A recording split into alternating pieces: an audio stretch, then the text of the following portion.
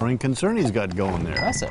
Hey, it is Milwaukee Beer Week. Last night, you may remember, we talked about cooking with beer. And tonight we're going to learn how to pair food with beer. And we are joined by Bernhardt's co-owner, BJ Seidel. Thanks a lot for coming in. Thanks for having me. You've got some great items here. Tell us a little bit about what you brought in this evening. Yeah, so what I brought here is, as a Wisconsin boy, the most obvious choice would be beer and cheese. Perfect. So I think it's a good place to start with here. I brought some very nice, small, artisanal Wisconsin cheeses and a few sort of old world sour beers from Champaign, Illinois. Ah, okay. Excellent. So the first one I have here is a Belgian-style double, and we have it paired here with a blue cheese.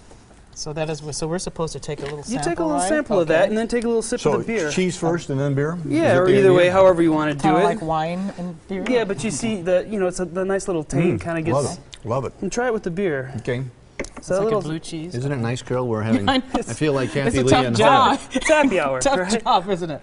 So the creaminess of that cheese and the tang kind of really complement the sweetness of the beer. Interesting the way it comes together. Yeah, for sure. Right. The next one we have here is the Red Barns Farms. It's a 3-year Weiss Heritage Reserve, and what I have it here with is one of my favorite styles. It's a Belgian Flanders Red from the same brewery, Distill. So you taste that cheese. It's a delicious cheddar. This is strictly professional, right? It's all in the name of experiment, right? That's right. So and try it with this beer here. So you'll find that the sharpness of that cheddar and that's a very good. And cheese. the tang of this beer really work well together, and the sweetness kind of just rounds out at the end, and it kind of has a nice lingering effect to it.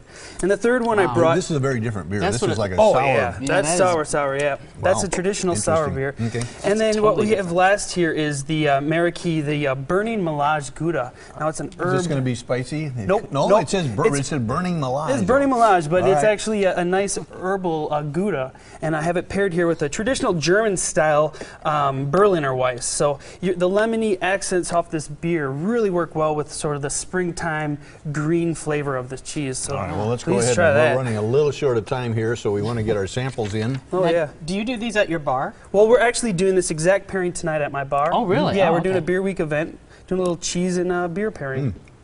That Gouda is delightful. Very good. It's really good, isn't it? Yeah. I'd best try the beer to go with it because we are talking pairing, aren't we? You have to.